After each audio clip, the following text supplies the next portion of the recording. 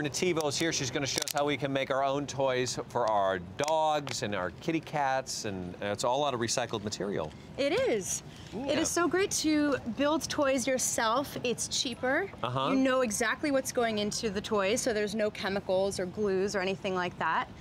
So it's safer, and it helps the environment because we're going to use some things from around the house. You got your old blue jeans, the bell bottoms that are out of style, and plastic bottles that we just learned in our game don't break down naturally. So we're going to put them to use with our dogs and cats. All right. So what did you bring with you today to try out these toys?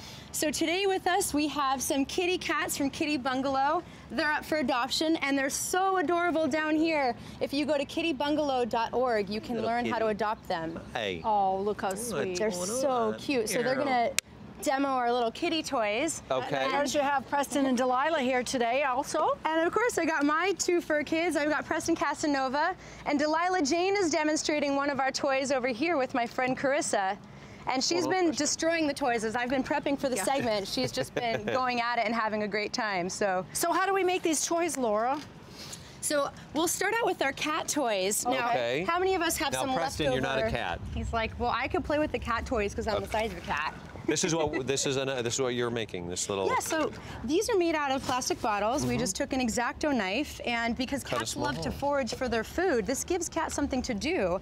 And we also have some plastic Easter eggs that we're repurposing from Easter. Oh, look at there. So just take an X-Acto knife, cut a small hole in it, and they knock this around to try to get the food out. And they can bat out the food, or they can just kind of roll it around, and that's a lot of fun for your kitty cats. All right.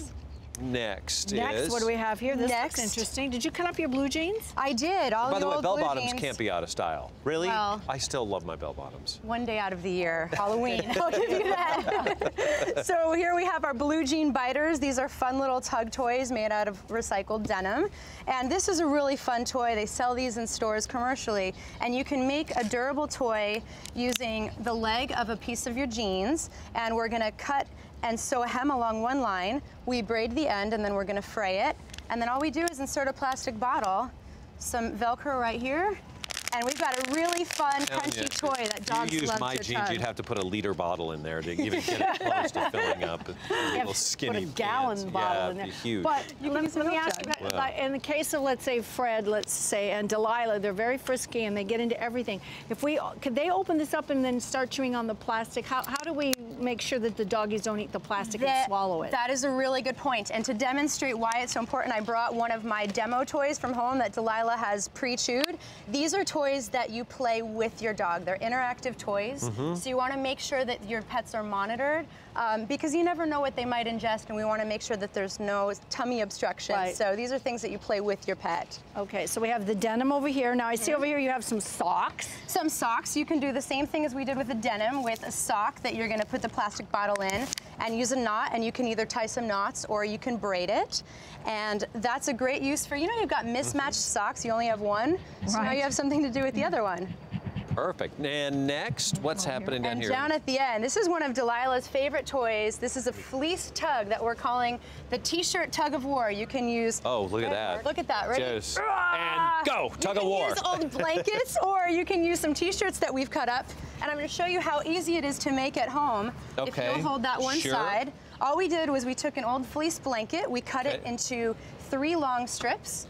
We took some tennis balls and then we put some holes. We used a drill bit, or you can actually use your X-Acto knife and cut out a hole. But see, Fred would chew all of that. He loves chewing that off. Can you use a different ball? Yes, for dogs that like to eat the fleece off the tennis ball, which isn't good for them, you can use just a plastic ball. Some type of squeaky ball would be fun. All right. And so if you hold the end, this is a team effort.